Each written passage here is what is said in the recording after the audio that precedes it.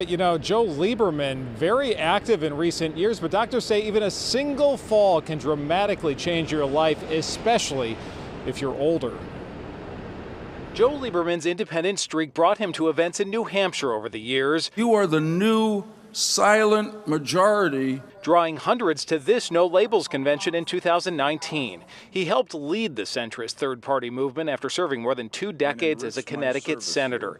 In the contested 2000 election, he joined Al Gore on the presidential ticket, nearly becoming the first Jewish vice president.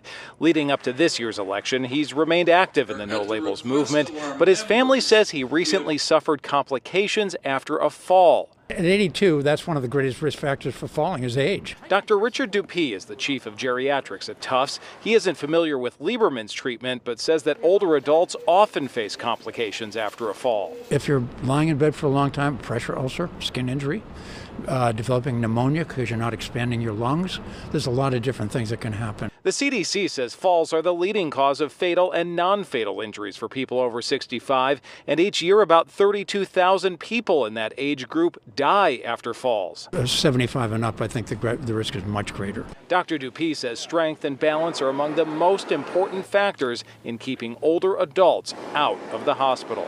Make sure you get a fall risk assessment and make sure that you intervene if you are at fall risk, and get therapy and get Tai Chi to reduce your risk for falling.